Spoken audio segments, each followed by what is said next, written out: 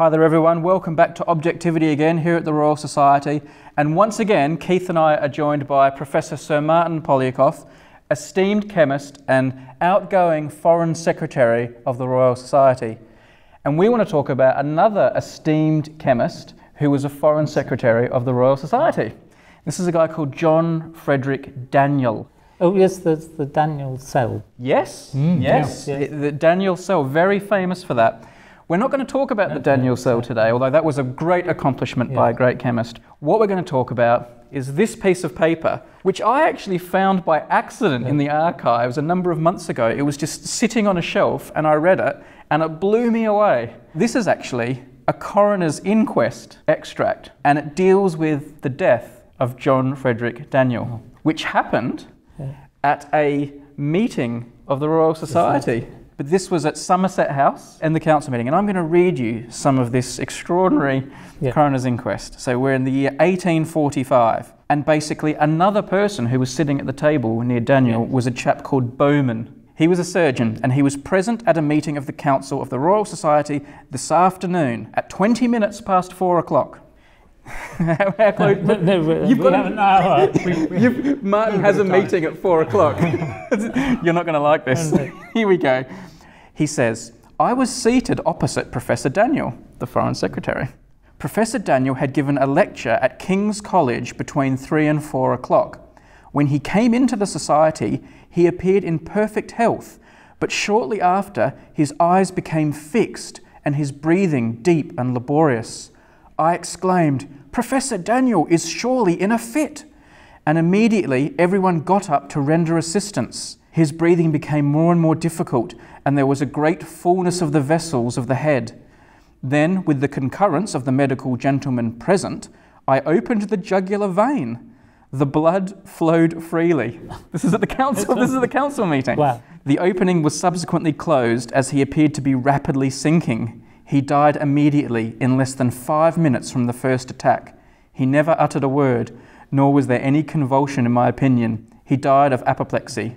What does that mean, apoplexy? It's probably a stroke, it sounds like. It goes on. Professor Owen fully corroborated the above evidence, adding that the deceased's death was caused by a violent stroke of apoplexy. They also point out here that his cravat was not tight. Maybe they were thinking that could have been a possible cause. He had a short neck, which betrayed the usual character of a tendency to apoplexy. Mr. Bowman added, he was a most temperate man and for the last 2 years had not tasted wine or alcohol. He also avoided as much as possible animal food in consequence of having had a spitting of blood. And then the jury retired a verdict that the deceased died of apoplexy.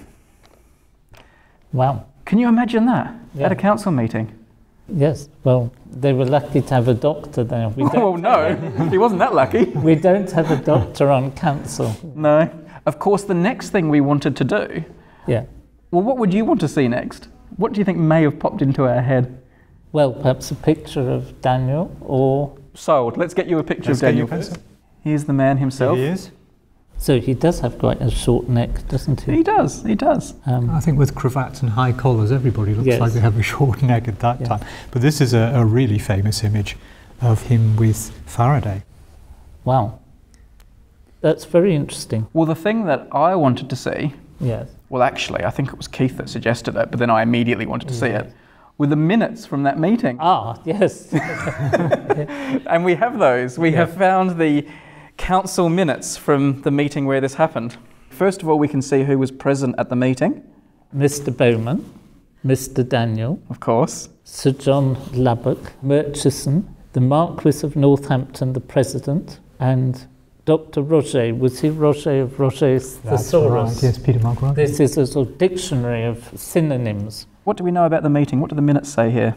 Well, they're quite short compared to the minutes we have now, but perhaps... These were quite short compared to all the minutes. Mr. Daniell being suddenly taken ill and notwithstanding the prompt medical aid which was given to him, expiring in the course of a few minutes. Expiring means dropping dead.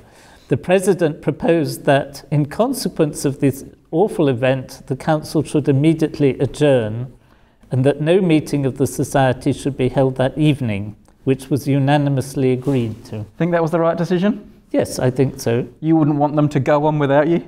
And it was on the 13th of March, so it was not an auspicious day. I thought maybe at the next meeting there would be tributes and things read. So I went looking. It took me a while, but I did find here, it was resolved that the recommendation of a Fellow of the Society to fill the office of Foreign Secretary vacant by the death of Mr. Daniell be taken into consideration at the next meeting. Oh, and that was all. That was basically saying who's going to fill the chair. Yeah. And then at the next meeting, we see here on May 22nd, it was resolved by ballot that Lieutenant Colonel Sabine be recommended to the Society for election as Foreign Secretary. So it was really dead man's shoes, isn't it? It was. How many more council meetings have you got before? One. One more. But it's in the morning.